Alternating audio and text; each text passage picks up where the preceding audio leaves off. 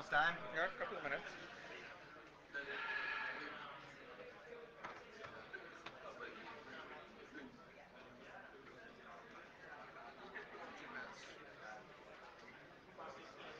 So what's the deal with the cameras?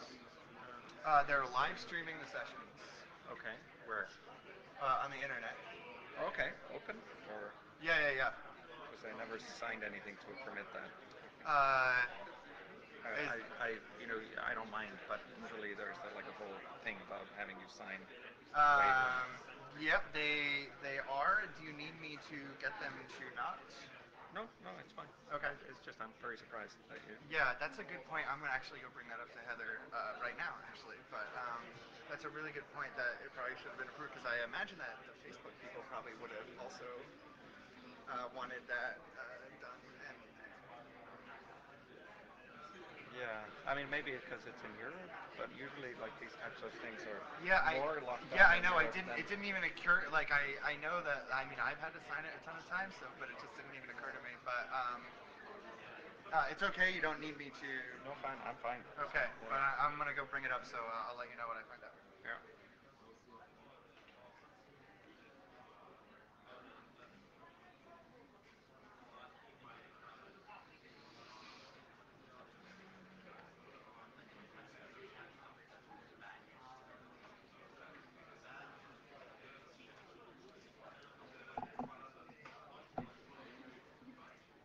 Okay. I mean, you can just go ahead and start. Okay, so I'm Úlfar Erlingsson. I run a security research group at Google. Before that, I was at Microsoft Research for a while. I've done a bunch of startup work and done a lot of language-based security since the mid-90s onwards. So this talk has a very buzzword compliant title, lots of buzzwords in there, but actually they are relevant and make sense in context. Um, that said, there's a lot of content in the work. There's a paper for IEEE CSF that's about 6 pages that sort of contains the details. You can find it on arXiv if you look for data-driven software security. If you are missing something as you're following along, then just look for that. Now, I don't know how many people here actually work on computer security, but you all write software. And as such, you all interface with computer security in one way or the other. People quickly realized that the security of software artifacts and computing was a critical element. And as soon as there was multi-user computing in the 70s and in the early 80s, most of what we think of as the core abstractions and concepts of computer security as practiced today were already developed. Maybe some of the few things that weren't there already were things like firewalls. But the key concepts were there. Software protection and access control papers from the 60s and early 70s by Lampson and Salzer and Schroeder from the late 70s are sort of the seminal papers of outlining what is computer security and how does it relate to things that we craft. Now, unfortunately, those papers were describing concepts that needed to be applied and practiced to make secure computing systems, but somehow we don't have secure computing systems. In fact, you could argue that we have less secure systems now than we ever had before. And by most metrics that you would think of, sort of end-to-end metrics like how likely is a user of a computing system to be affected by a software security problem in a given year, we definitely are at one of the worst points that we ever have been, probably at the worst point. Certainly we are worse off than we were in the 70s and 80s when these principles were being defined. So what's up with that? Now, one of the people who sort of defined the field, Butler Lampson, gave a series of talks about 15 years ago and wrote a couple of papers trying to figure out, well, what is this thing, computer security, and what happens when it meets the real world? And one of the conclusions from those contemplations and retrospectives in those papers is that computer security might be imagined to be easier than real-world security, because after all, computers are very good at doing exactly what we tell them, so we just have to tell them exactly what to do and define that well, and they won't allow any bad things to happen. But in reality, this precision by which computers work actually works against us. And computer security turns out to be harder than real-world security. And that's because real-world security has a lot of built-in attributes that simplify the problem, such as the fact that somebody who wants to break a window, although a window is a very weak defense against burglary, has to be there right at the window in most cases. So there's this built-in assumption or Bayesian prior that you can only be attacked by people who are physically present. Whereas in software security, we really are dealing with the correctness of software, and any one problem can be attacked and utilized in an exploit as often as the attacker desires. The computer will do exactly the wrong thing in exactly the same way every single time, and the attacker can be present anywhere in the world. So this is a problem, but one of the really nice things in this line of work by Butler from 15 years ago, this is the same line of work where he defines what's called the gold standard of AUs, authentication, audit, and authorization, is that he describes how software security is actually not a different problem from what we usually think about when we think about software. It's just a form of correctness. And as O'Hearn was talking about this morning, programmers are not very keen on giving functional specifications for the programs that they write. It takes a lot of time, it's difficult, it's hard to maintain, etc. But at least programmers might know what a functional specification should look like. Now, in security, the specification is called a security policy, and it defines what should be allowed to happen. The problem is that nobody knows what the security policy looks like. It depends on how you're supposed to be using this code, who are the users, what is the purpose in using the code, etc. So the programmer is not the right person to be writing that in most cases. Now, just as we have for functional correctness, we have a specification and then we have an implementation that hopefully implements correctly that spec, and correctness is something we can check and strive for. We can use different methodologies to try to simplify establishing that correctness. In particular, we can use functional programming, which is one particular methodology, or we could use logic programming or various other programming methodologies that actually help establishing correctness. But, you know, we could also just establish correctness of machine code. It's just going to be harder. In security, it's the same thing. The implementation is called an enforcement mechanism. It takes this security policy that nobody knows how to write and makes sure that that actually is enforced correctly at runtime, or even beforehand. You can do static analysis and so on. And if we know for absolutely sure that there's nothing bad that can happen that will violate the security policy, we have assurance. And all of this happens just as with we have these different methodologies. All of these happens in a security model, a way of thinking about how we write down these security policies. And there are lots of different security models, just like there are lots of different programming methodologies. And this correspondence between methodology and security model is something that I added to what Butler defined in his papers. But no matter how you intend to define the security policy, no matter what model you like, it's basically really hard to get one. So it's much harder to get a security policy than it is to get a functional spec, and a functional spec is already very hard to get. We never get those. So the most successful, and again, security is a very dismal field, so things really have been getting progressively worse. But the most successful aspects of security is when we get the policy for free somehow. And one of the best ways of getting the policy for free is to get it from the programmer without having to get the programmer to write it down.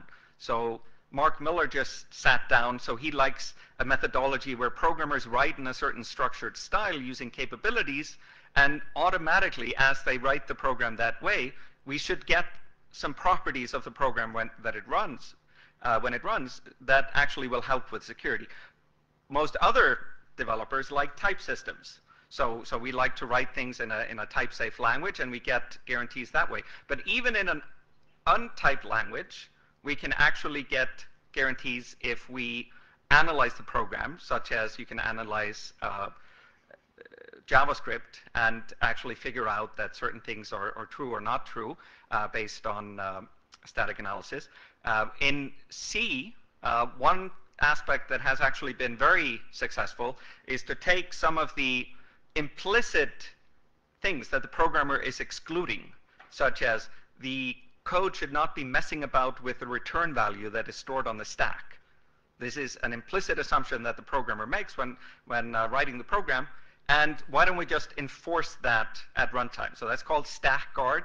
It's been baked into compilers for at least 15 years. It's ubiquitous. There are various other similar checks that actually are making undefined behavior in the C language be defined as a violation and halt.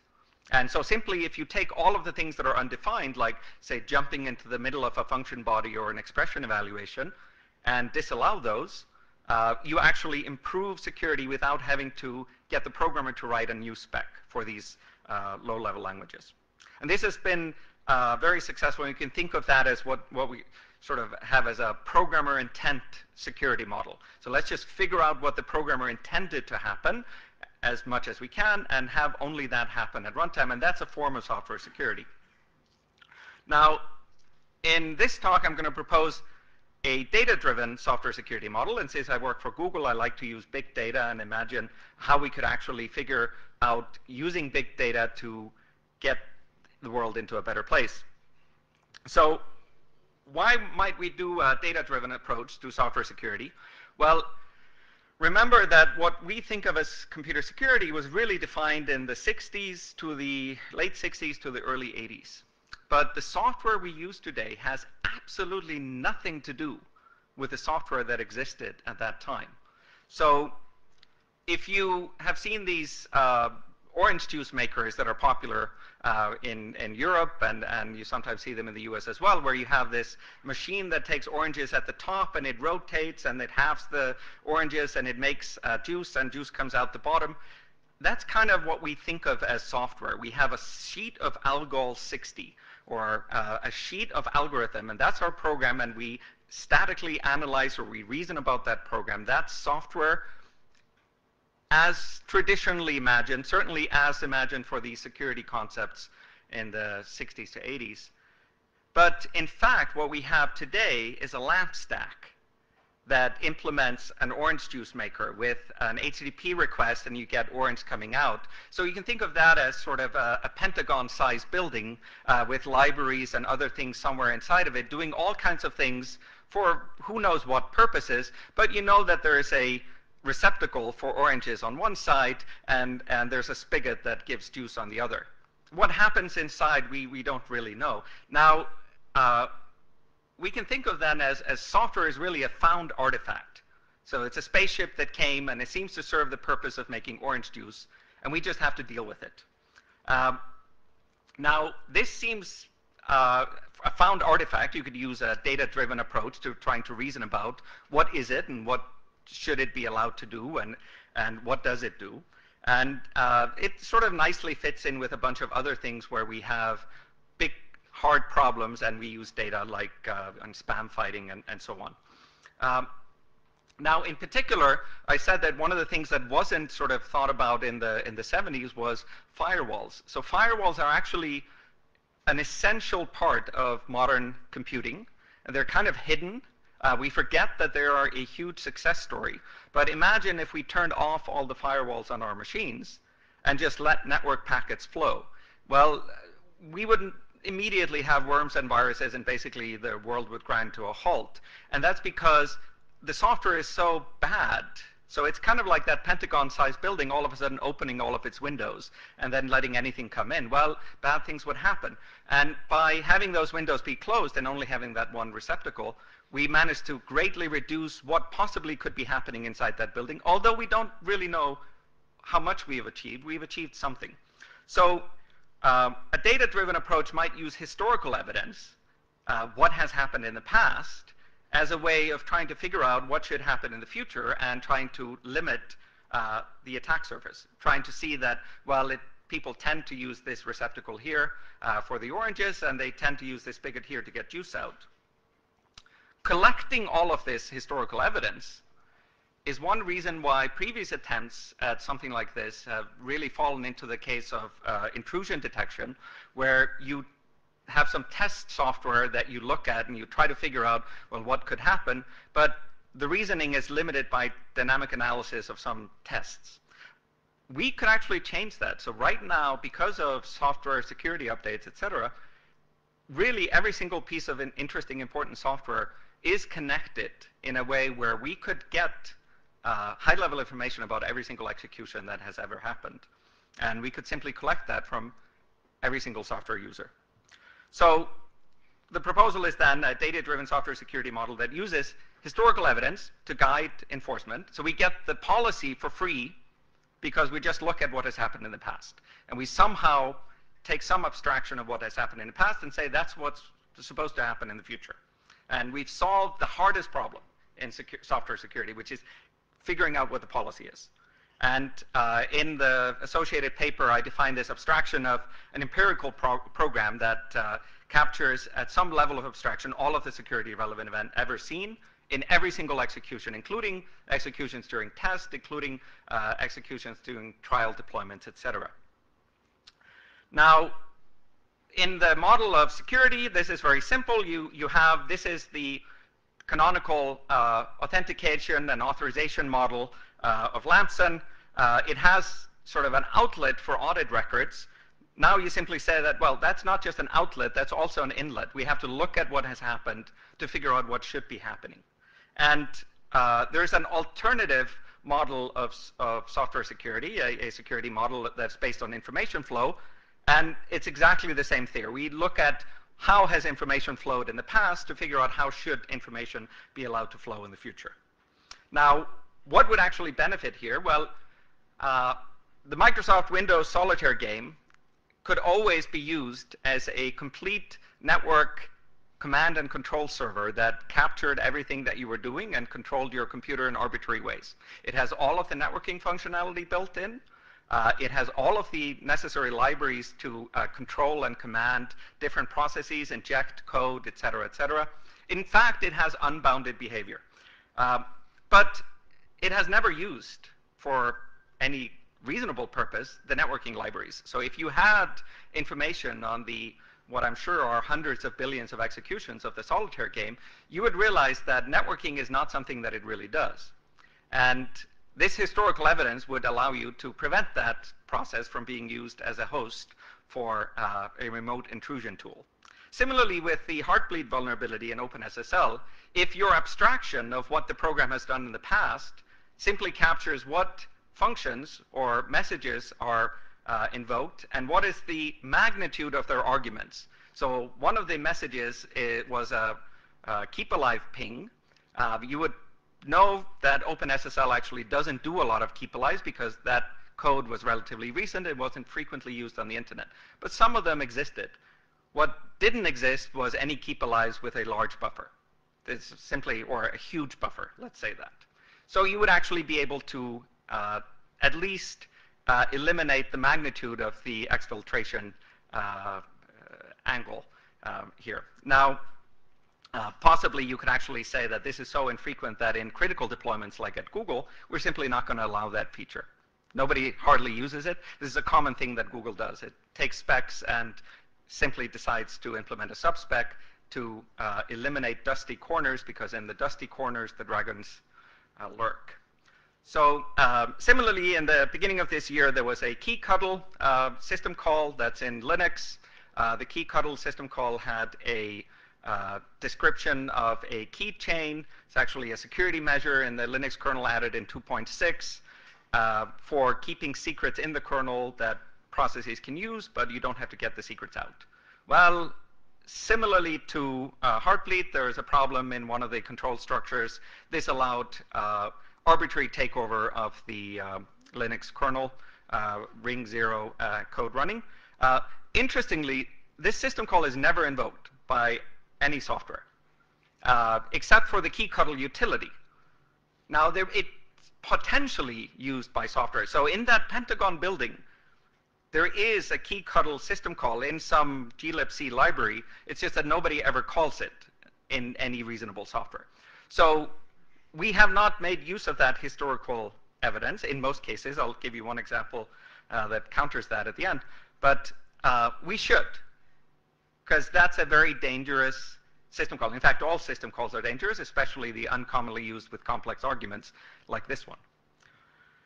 Now, how would we actually apply data-driven software security? Well, we define what the program is. The program could be a Linux binary or source code or something like that. What's our security relevant event? Is it an RPC message with some abstraction of the arguments, or is it simply a system call? Some simple set is what we've been using at Google and what I'm proposing here. Not a trace abstraction or an n-gram or something more complex like that. By keeping it to simple sets of observed behavior, it's very easy to collect and merge sets of behavior from all instances of the software and interpret and enforce that. Enforcing, for instance, how system calls should be executed is relatively simple, especially in the latest versions of the Linux kernel, which include better mechanisms for that, some of which were actually developed and deployed to support this type of enforcement. Now, one easy thing to do is just simply focus on what is dynamically dead. So remember that Pentagon-sized building. Now, clearly, to make orange juice, most of that building is not going to be used. All of that building is a potential security risk.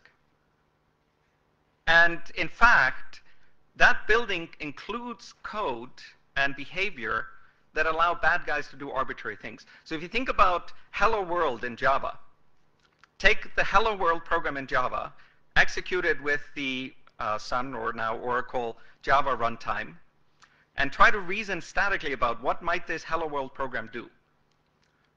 If you include the command line arguments to the Java runtime tool, you immediately have to say, well, this program could do arbitrary things, because I don't know the environment, and therefore I don't know the class loaders, I don't know the static initializers of the classes. In fact, this code can do arbitrary things. Most programs, when subjected to an analysis without knowing the precise execution environment, you find out that, yes, like a lamp stack, they can do pretty much arbitrary things and behave arbitrarily at their interface, which might be a system call interface or a network interface.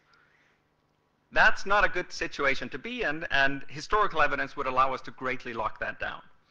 In particular, we would be able to figure out what never happens, which is most things. Most things are not going to happen. Now, importantly, you have to capture all executions. It's not enough to just look at the things that happen commonly enough to be seen during some training examples. And you have to capture all of the different users and contexts, because those vary widely. If you try to deploy anything in real world, you'll see that users are very innovative and do weird things, and you have a long tail of behaviors.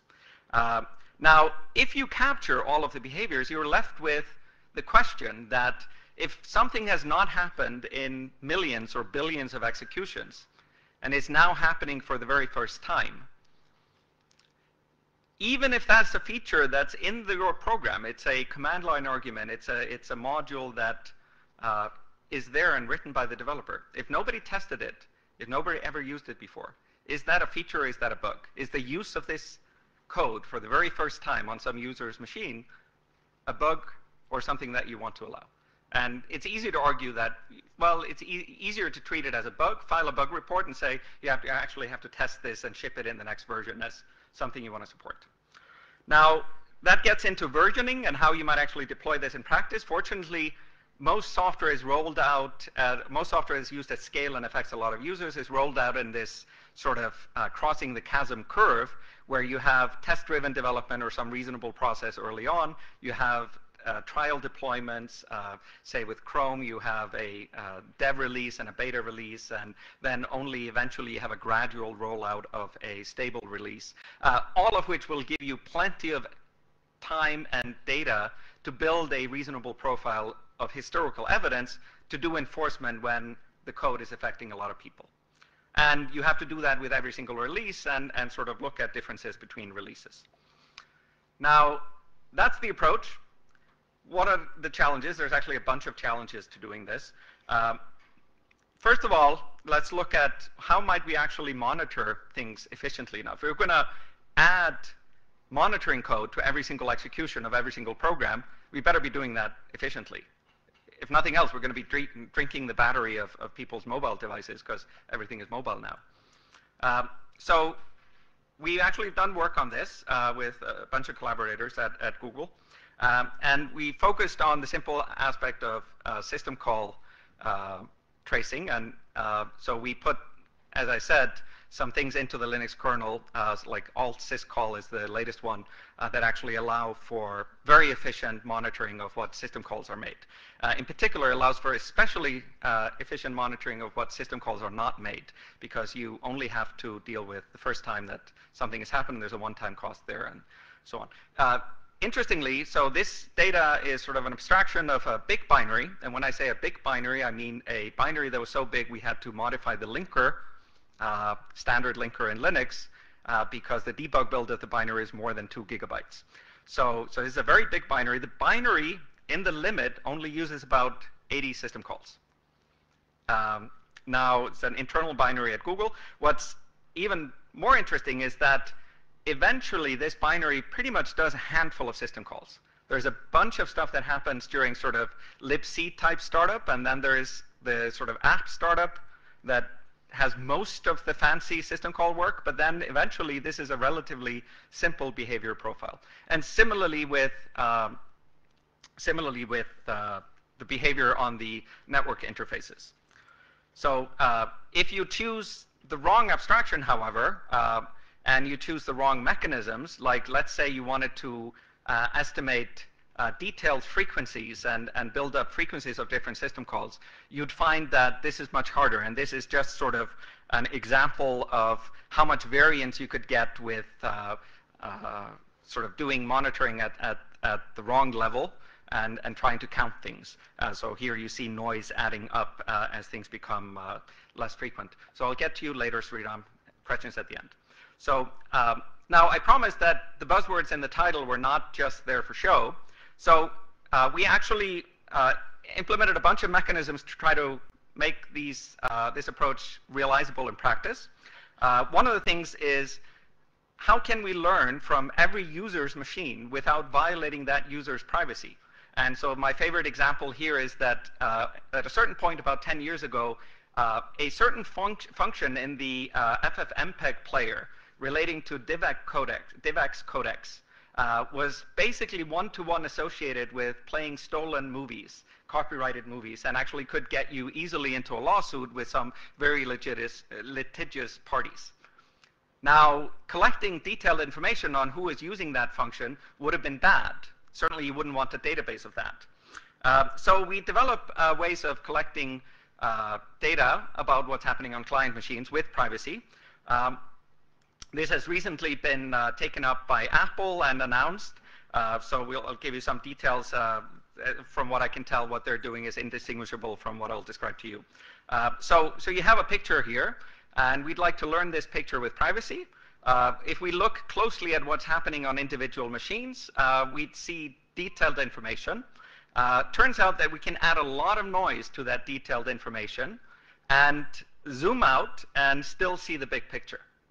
So, and that noise can be added in such a way that it gives the strongest form of privacy that people know how to achieve, which is this differential privacy stuff. We used that in Chrome for the last couple of years. Here's, for instance, a chart that shows who on the web is still using Silverlight. It's a question that we wanted to know at a certain point because we wanted to try to get rid of Silverlight usage. So Rapport actually does things on the client side. That means that we can give rigorous and meaningful privacy guarantees for each user because they add noise to their own data before sending it, and they can reason about what their privacy leakage is without thinking about the rest of the world or without trusting anybody. There is no central database of actual user data that could be attacked or subpoenaed. And there are no externalities from like sending unique identifiers or something like that. So it works quite well for URLs and other types of things like that.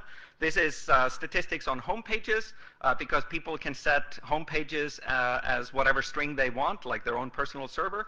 That's also privacy concerns. So here we can basically see the forest without possibility of seeing any one of the trees. It works as follows, just very quickly.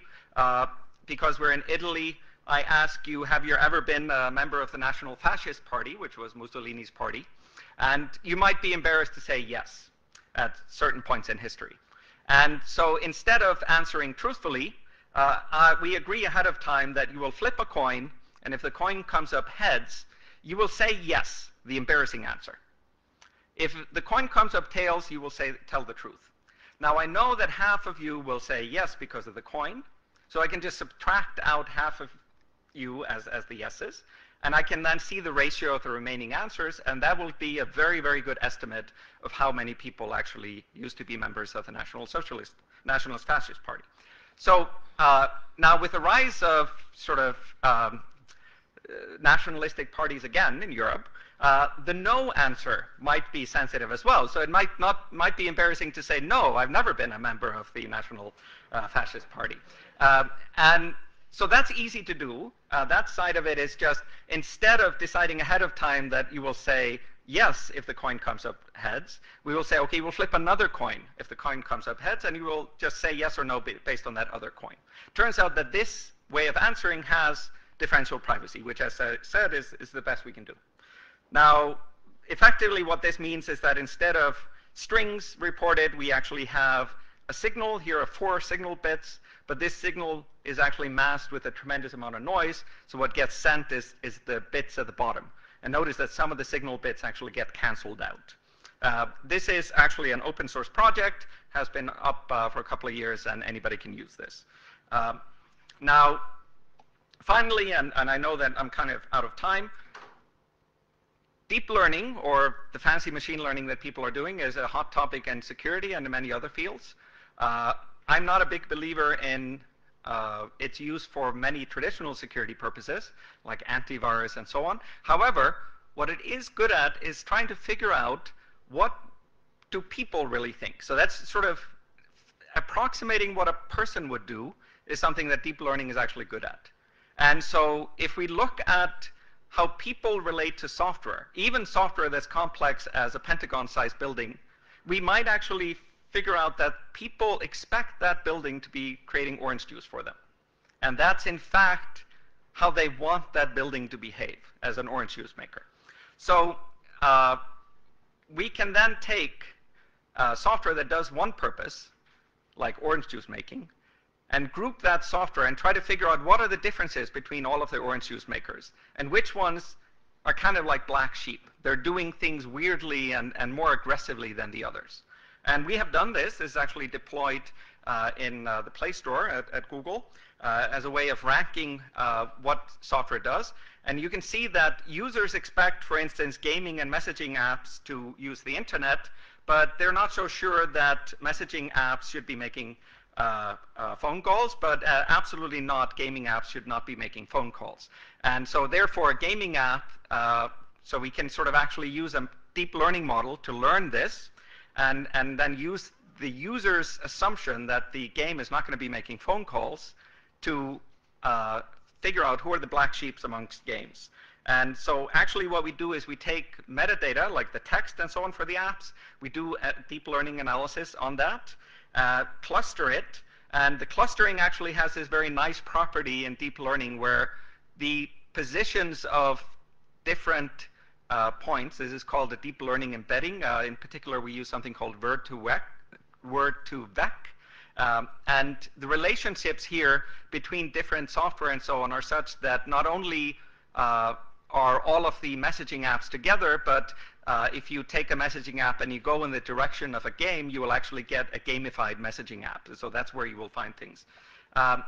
Now, data-driven software security really means that we're trying to limit what can happen, do attack surface reduction, similar to firewalls, trying to make lamp stacks only make orange juice. So it's certainly worth considering. I said I would promise that I would tell you something that actually has used this in practice. It turns out the machine I'm using here, Chrome OS, was developed using a technique similar to this, and a lot of the approaches I've been talking about were used to define a sandbox for everything that happens on this machine, as partly as a response, as a result of that, actually directly as a result of that. The key cuddle attack at the beginning of the year had no impact on the Chromebooks. So with that, I can take questions. Sridham.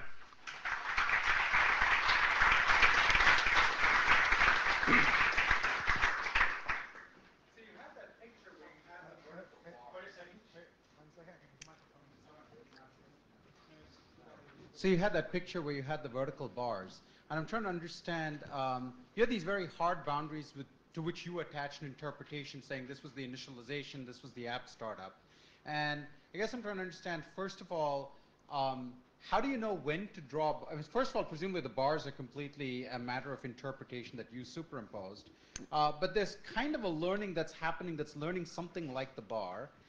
Right, and so what does it mean to learn that bar, and is it over physical time or virtual time? How do you account for machine differences, synchronicity, things like that? So there's a lot of interpretation. That's a complex question. There's a lot of interpretation. Here, as elsewhere, I would advocate that one start with something very, very simple. In this particular case, software at Google has a very well-defined library initialization time and software initialization time or application initialization time, and there's a barrier after the application has initialized before it starts production use. And this is a universal thing, certainly true for this particular binary. It is interesting that you can have different abstractions, like are events in the same thread treated differently than events in different threads, or do you actually, so you can define the abstraction in many different ways. Again, there I would start by something very simple. Let's look at the, and that's where having a set is very simple. We can just take the set of things that happen in all threads and merge them together, and that's the set of things that happen in this program and so on. But clearly, you could try to be more fine-grained.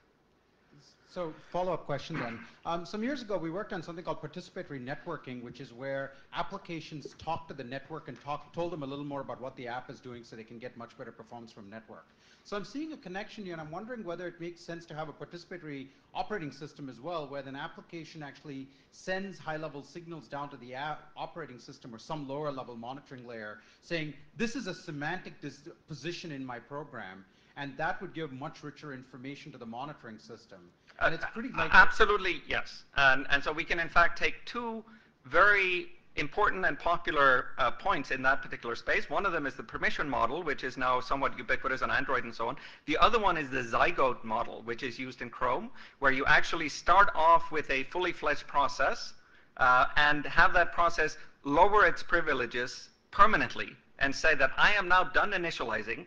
I only want to do those handful of lines afterwards. And this is something the application chooses to do. And but yes, absolutely true. Yes. It's about enforcement. When you detect some anomaly, how do you, if you stop the application, sometimes that is too dramatic. I know you are not making peacemakers, so but you can lose some mission critical information or. Yeah. So the deployment scenario matters here. What the deployment scenario that I have been working with mostly is the deployment scenario at Google, where you have, let's say, 1 million users or 1 billion users. Why, add 3 zeros, fine. So each one of those users may be happier if you decide to shut down what is happening on their machine if there is a significant risk that it is security violation. and then the user has to retry. So think about it as somebody is operating in the telephone center and they pull a wire and you have to redial. Redialing will give you the service you want. Maybe permanently you cannot go to this one web page because it always crashes, but the rest of the web seems to work. Now, again, if you have done your models correctly, this may be preferable than being completely open, which is the standard at the moment. In the back-end data center, we have something very similar where we have maybe hundreds of thousands of processes that are effectively doing the same thing, and the software is written in such a way that any one of them can go away at any point because they're not mission critical. They're actually designed to run in a failure environment, and so we can actually halt them. There is a point, however, that I didn't make very clearly in the talk because of time. You have to actually know and do statistical estimates of how likely is it that you have converged in your policies. And it turns out that you can do that. You can actually look at how much data have I learned so far in my tests and my dev and beta deployments, and estimate the likelihood that something will happen in the field. And when that likelihood has gone down low enough, you can actually enforce with high confidence that not very many users will be affected.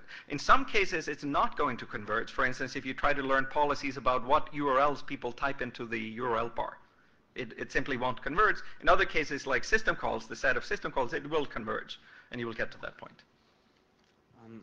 As you are learning the models, you always will have some variation. So do you have data on actual false rate positives? Yes, we have, as I said, so you basically converge until there is no false positive, and you can treat every single false positive as a bug. And so you can, in fact, automatically file a bug report for the false positive and so on. There is some possibility that there's a Y2K-like scenario where the software will, on every single instance, behave in a different way that has not been tested, but is still critical to work in some way. So in those cases, what we've decided is that after a certain amount of failures, we may actually keep a counter and simply fail open. So if 100,000 users have had a problem that is blocking them deterministically every single time they try to run their web browser, you may decide to let that happen. But that should give enough time for the security team or whatever team is handling those types of things to do at least a preliminary assessment. But in our experience, like for things like system call, those types of things don't happen. It's just that, you know, there's a theory that they might happen. There's an interesting connection here between PL theory and practice. Like maybe static analysis could help assess how likely things like that are to happen. Okay, let's thank the speaker.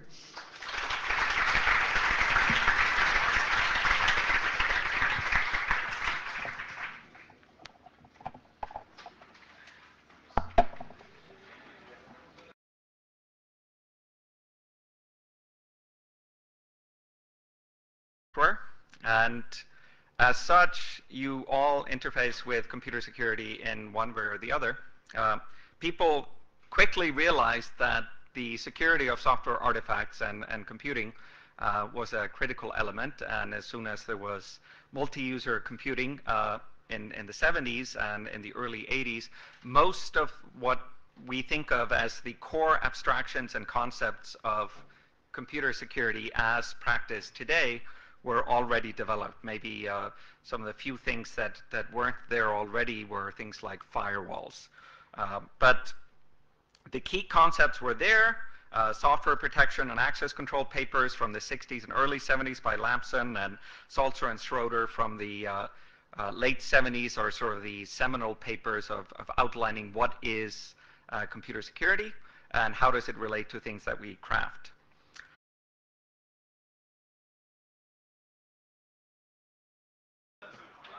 Almost time. Yeah, a couple of minutes.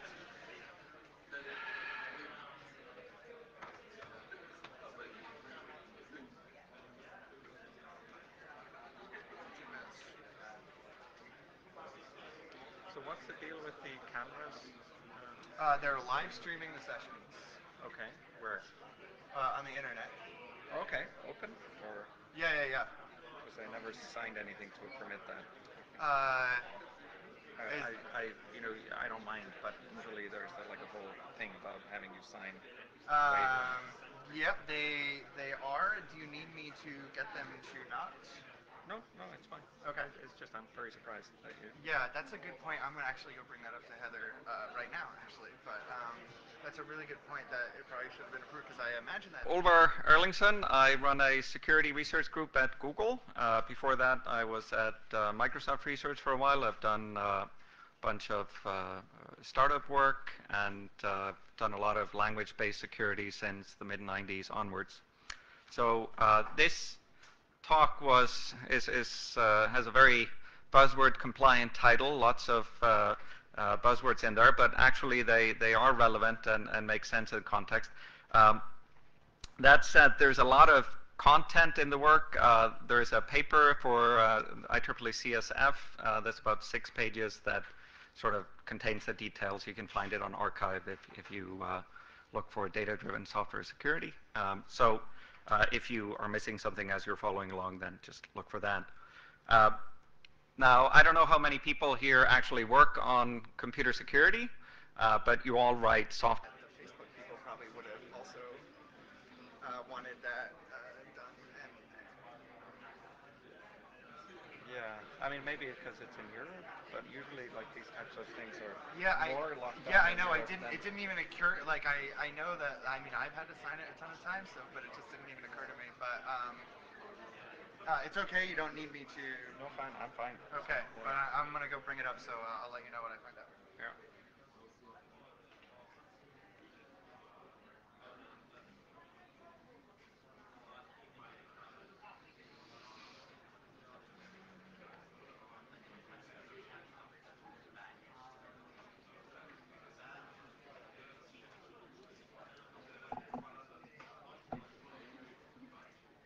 Okay. I mean, you can just go ahead and start. Okay. So I'm now. Unfortunately, those papers were describing concepts that needed to be applied and practiced to make secure computing systems, but somehow we don't have secure computing systems. In fact, you could argue that we have less secure systems now than we ever had before. And by most metrics that you would think of, sort of end-to-end metrics like how likely is a user of a computing system to be affected by a software security problem in a given year, we definitely are at one of the worst points that we ever have been, probably at the worst point. Certainly we are worse off than we were in the 70s and 80s when these principles were being defined. So what's up with that? Now, one of the people who sort of defined the field, Butler Lampson, gave a series of talks about 15 years